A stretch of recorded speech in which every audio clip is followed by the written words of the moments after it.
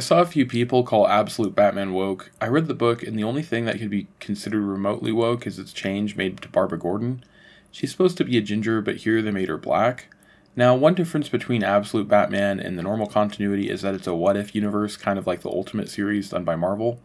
In my opinion, the change of Barbara's skin color was a light change in comparison to the heavy changes done to Batman's origin. Also, this book is only a hypothetical, not a permanent change to the timeline. For several decades, comic book characters' races have been changed in adaptations. I did a poll a few months ago to see what my viewers thought of these changes, and asked what race swap they found the most annoying.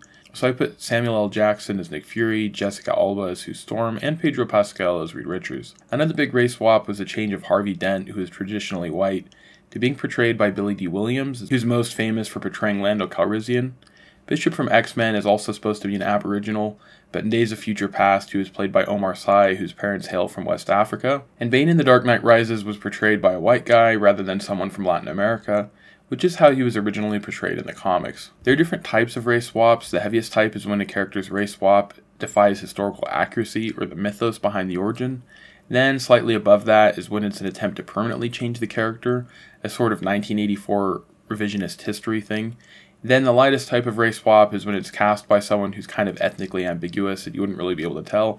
And a little bit beneath that is a race swap where it does change the race and you can tell, but it doesn't really have an impact on the character.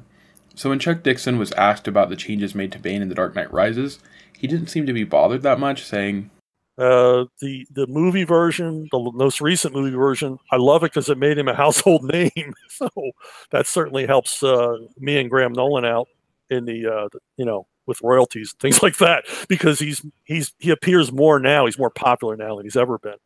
I loved Bane's portrayal in that movie, even though I was well aware that it wasn't the comic book version. He was still very, very spooky. That voice of his. Yeah. I got to go back and watch that again. And he was a mastermind. He was a chess player. They showed him as an intellect, which I liked. And they showed him as, incredibly physically opposing, which him being smart only made him scarier. Chuck felt Bane's essence was still captured to some degree, and it seemed to satisfy people despite these changes. Other race swaps like Snow White are farther on the scale, as it's a German fairy tale, and she's described as having skin as white as snow and black hair. That isn't to say she has to be German. I think she could have come from anywhere as long as she fit that description. Also, I gave a pass to Billy D. Williams and Samuel L. Jackson because I'm a big Star Wars fan, though I understand others may not feel the same way.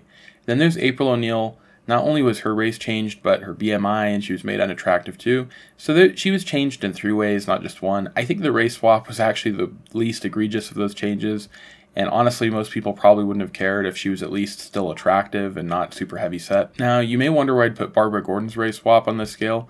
I'd put it in very close to the middle. It's still kind of towards the unacceptable side, and that's just because I'm kind of sick of how anytime there's a ginger, it seems people just want to get rid of them and replace them. But since it's an alternate timeline, I don't really care, and to me, this actually seems kind of superficial. But let me know what you think in the comments below, and if you enjoyed this video, make sure to like and subscribe, and have a great rest of your day.